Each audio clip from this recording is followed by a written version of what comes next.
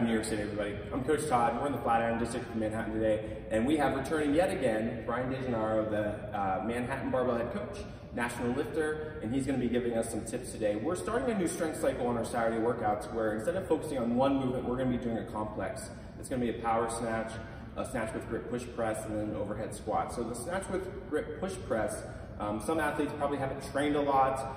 So Coach Brian's going to just give us some insights, what he likes about it, some things to be thinking about. So when we go into this next 6-week cycle, we kind of have some things to think about going ahead. So Brian, thanks for being here again. Of course, thanks for having me. What were you thinking?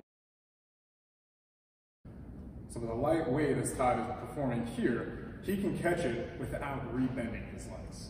But as the weight gets heavier, you're going to have to catch it like that, with your knees bent. Good.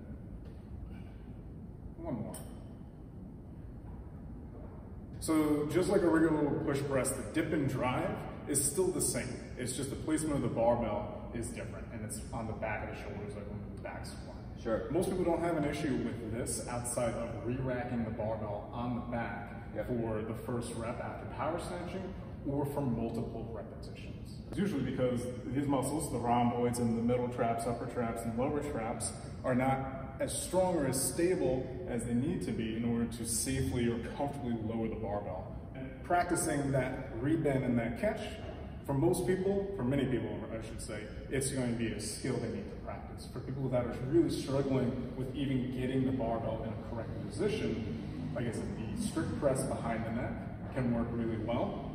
What you can also do, you can regress if someone is having difficulty with a barbell and they just really can't get into a good position. You can kind of mock that position with a set of dumbbells, and instead of having them here in front of me, I can bring my elbows out to the side and sort of mimic that behind the neck position as well. My goal is maintaining this position right over the shoulders with the elbows wide. So this is something that an athlete would do to prepare themselves to be doing it with a barbell. Yes, if they're really struggling, they can't even do a strict press with a barbell, or they find it very uncomfortable bringing that bar into that position, I would regress down to dumbbells. Another drill you can do would be prone on the floor with a PVC pipe. I don't know if it'll be in here, but I'll do it from a good morning position. But basically lying prone on the ground or on a bench, I can press this barbell up overhead. Woo. I feel my back lighting up already. Exactly.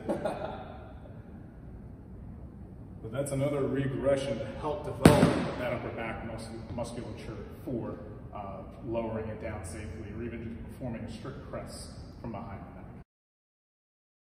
the neck. Power snatch followed by push press followed by overhead squat. Going through that, the biggest thing I'm going to see, especially with CrossFitters or people transitioning from like strength training to CrossFit or CrossFit to weightlifting, they tend to rush through that kind of complex. And in my opinion, it's best to make it 3 distinct movements. So do your power snatch, stand up, pause a second, re-rack it, do your push press, pause a second, get your feet into the right position, then perform your overhead squat.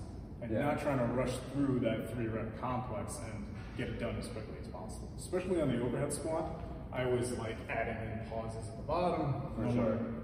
No one is too strong in that bottom position for an overhead squat. I love having you here. Your insight is always so helpful. Thank you.